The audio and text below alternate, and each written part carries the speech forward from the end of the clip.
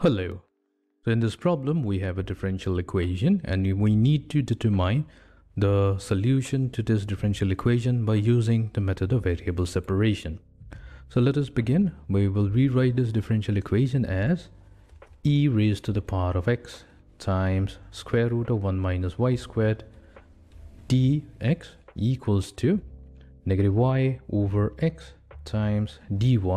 Now here what we have to do is we have to make sure that the coefficient of the differential dx is purely a function of x and the coefficient of the differential dy is purely a function of y.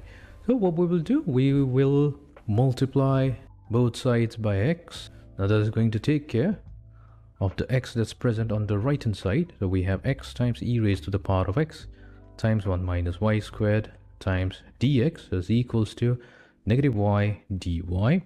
Now we need to take care of the square root of 1 minus y squared on the left hand side. So we will divide both sides by square root of 1 minus y squared.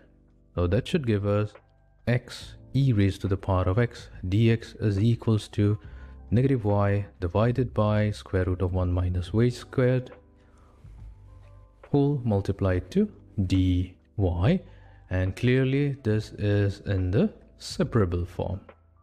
So now that we have our differential in the separable form, we need to integrate both sides. Let's consider the first integral, the integral on the left hand side. So we have x times e raised to the power of x dx. So we treat x as the first function and e raised to the power of x as the second function. Now we're going to use the tabular method. So let's consider the first function x and the second function e raised to the power of x. Write it in the same row. Then we're going to differentiate the first function, which is 1, and then integrate the second function. That's the function itself, since it is an exponential function. Again, we are going to differentiate the second row. So the second row, first column item, which is 1, so that will be 0. And then we have e raised to the power of x. Again, let's differentiate, let's integrate it. That should give us the same function. Since we have obtained a 0 here, we're going to stop. We're not going to calculate further. Now we're going to do a cross multiplication here. So that means the integration of x e raised to the power of x will be x times e raised to the power of x minus 1 times e raised to the power of x. And we stop here. So this is the value of the integral on the left hand side. So let's write it down. X e raised to the power of x minus e raised to the power of x equals to negative. And on the right hand side we have y divided by square root of 1 minus y squared dy. So here we are going to multiply by 2 and divide by 2. The whole reason for doing this is so that we can make a substitution here. Suppose we make the substitution. Let 1 minus y squared is equals to some variable t and differentiate both sides. That gives us negative 2y dy is equals to dt, or simply 2y dy is equals to negative dt.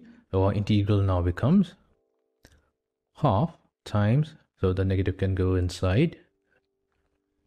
So we have negative 2y dy, so that's simply dt divided by square root of 1 minus y squared will be t. So when we integrate it, that's simply t raised to the power of negative half dt, which is equals to half t raised to the power of negative half plus 1 is half. Downstairs we have half negative half plus 1, which is also negative half. So this cancels out. So we are left with t raised to the power of half. So we get, let's write everything down. So we have x e raised to the power of x minus e raised to the power of x on the right hand side, and that's equals to t raised to the power of half plus the constant of integration c. Let's replace t with our assumed value, which is 1 minus y squared. So we finally get x e raised to the power of x minus e raised to the power of x is equals to square root of 1 minus y squared plus the constant of integration c, and this is the required solution to the given differential equation.